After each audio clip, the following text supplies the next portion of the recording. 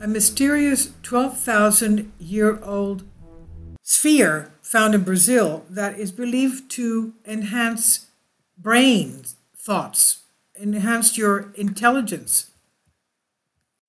Of course, this is just a theory. We don't know if that's possible. There are those who believe that even placing some kind of a crystal pyramid underneath your bed, under your head, will somehow increase your intelligence or make you feel better, change your physical, magnetic, electromagnetic energy into something more beneficial for you.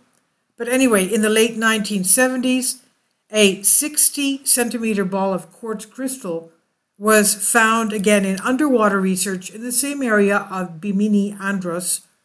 The perfection of the cutting and the grinding troubled scientists. And we don't stop here. It was just perfectly rounded off. How was this made? How did they have this technology 12,000 years ago was the question. Now, this sphere was found in a gold case at the top of a sunken pyramid with a base of about 37 meters.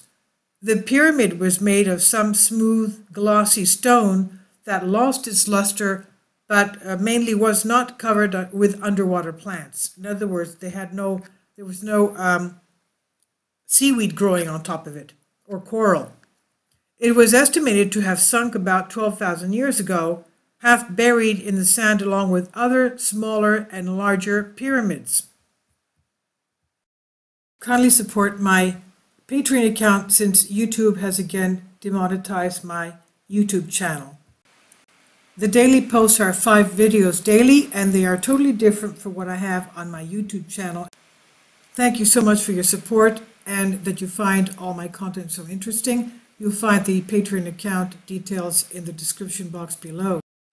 Now, we know that this area has, by some people, been thought of as being part of the western part of the sunken continent of Atlantis.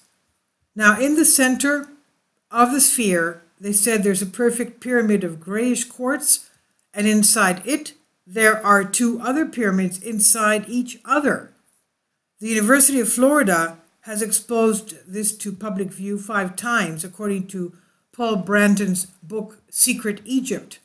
And so far, so good. But its weight is half of what it should be. It caused changes in the weight of metal objects that would be found next to it. So is this exotic material? We know that another thing that we looked at as being exotic material was monoatomic gold. That we know that that is not on the table, the Mendeleev table of elements. Exotic materials do exist, but they cannot be explained, and they're not on the table of elements. So this here says that it changes the weight of metal objects that are found next to it. When a person approaches it, he is charged by this energy and emits light in a certain direction, producing a strange ionic wind wave which multiplies according to the number of people approaching it. Phenomena are subject to change along with the thinking of observers. It multiplies the energy and thought of the person approaching, and the case is still being studied. Its origin is considered extraterrestrial due to unknown technology. So, what good that we feel that we are the only ones in our universe? Are we the only ones? Now, this photo of the spherical sphere, iridescent from Brazil, has nothing to do with the post's finding. Now, it doesn't mean that it's extraterrestrial.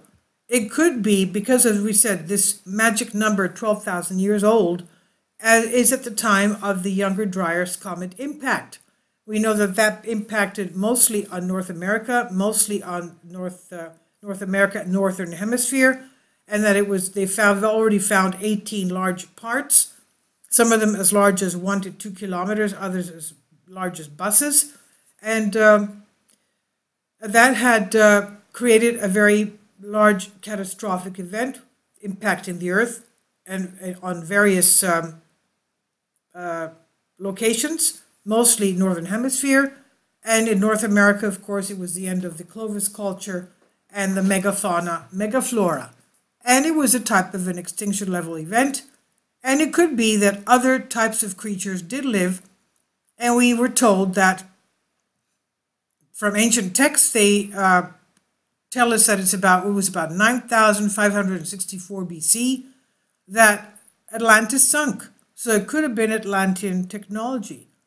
Of course, we were told by Thoth the Atlantean, who wrote the Emerald Tablets, that Atlanteans were, quote-unquote, extraterrestrial as well. So anyway, you come up with your own conclusions. This is something that I've translated for you from a Greek article concerning this Brazilian quartz sphere that seems to be another example of exotic material because of the fact that it changes the energy of the person next to it and also the weight of the metal objects that are found next to it. So please leave your comments and thank you for your support.